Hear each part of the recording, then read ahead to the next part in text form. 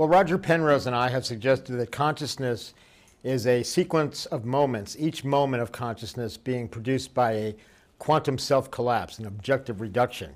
And what this means is that superposition, a quantum or an object being in two places at once, being in a quantum state of superposition, is actually a separation in underlying space-time geometry. So a particle over here and a particle over here is actually curvature in this direction and curvature in that direction of the fundamental level of the universe at the Planck scale. And the multiple worlds view or hypothesis would say that each of these curvatures continues to branch off and form a whole new universe. So we have an infinite number of multiple overlapping coexisting universes. But Penrose says that these separations in the universe, in the fabric of space-time geometry, are unstable.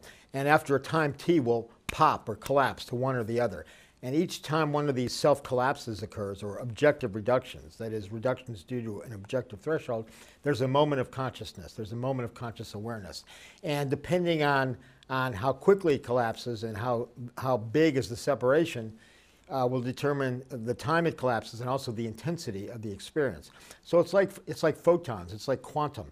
You know, a photon can be very low energy, a long wavelength, low frequency, or it can be very high energy, high frequency, short wavelength. So an ultraviolet photon is very intense, whereas an infrared photon is less intense. And I think we have a sequence of conscious moments like this. So we can be, if we're meditating or in an altered state, we go from, say, normally 40 moments per second to, say, 80 or 100.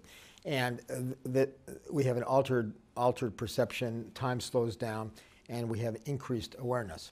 So anyway, it posits the idea that consciousness is embedded in the fundamental level of the universe. It's irreducible and built into the universe at this most basic level. And this basic level is described through quantum gravity. Quantum gravity is an attempt to merge relativity and quantum mechanics. And it's an attempt to describe what the universe looks like at this most basic level. Some kind of three-dimensional evolving in time, so four-dimensional set of polyhedras, they're called, or spin networks. There's various names for them. We don't really know, but both string theory and quantum geometry give the same sort of picture of this geometry at this most basic level. So recently, attempts to look for quantum gravity or to look for gravity waves in the universe have been plagued by what appeared to be noise. They found noise in the signal, which they thought was some kind of artifact. But it turns out it's not an artifact. And not only is it not an artifact, but if they look at different scales, the same information repeats at different scales.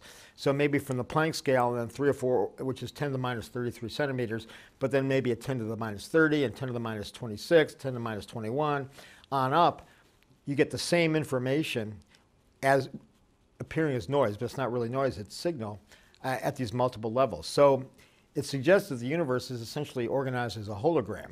That is to say that at every scale, and also non-locally and everywhere, the same information repeats over and over and over again. And this is information intrinsic to the universe, not noise at all. So it's called pink noise, 1 over F noise, and it repeats in scale all the way up. And a guy named Craig Hogan has been suggesting that this may be the case. Now, it's not for sure, and it may turn out to be noise in the end, but it looks at the moment at least, that there's some intrinsic information of the universe that repeats at higher and higher scales, like roughly every 3 or 4 orders of magnitude. And they've tracked it all the way up to within biological, close to biology, something like kilohertz or terahertz, 10 to the 14th per second, something like that. And smaller scales down subatomic, but within the realm of biology. So we know that from the universe going up, we have this information repeating at different scales.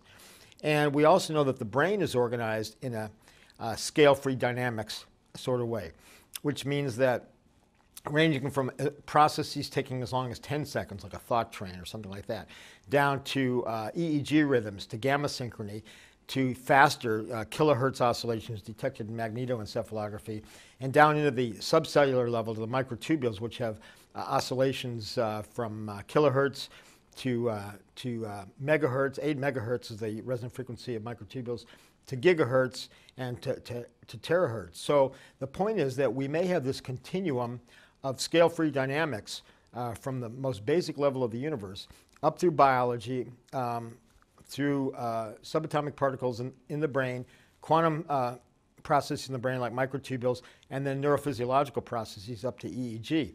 So basically, consciousness could be related holographically to the most basic level of the universe.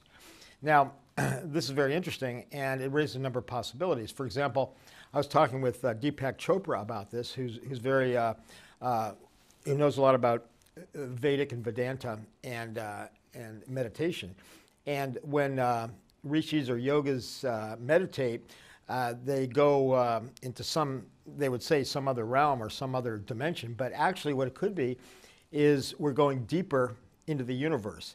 In other words, as you meditate, you have faster processes at smaller scales, more intense, and the information is vaster, so the experience is even greater as you go down and down in scale. So maybe we're going from normally gamma synchrony 40 per second down to the megahertz, even gigahertz and terahertz, and down lower and lower in frequency and smaller in scale, but also vaster in terms of information capacity and consciousness because of the non-locality of the universe. And it's kind of like what he called lokas, that yogis, or astral planes or astral projections. And, or as the Beatles, what did they say? The Beatles said, the deeper you go, the higher you fly, the deeper you go. So when you're meditating or in an altered state, you may be going deeper into the universe, faster events, more intense and more vast, and also more non-local, more connected to the universe in general.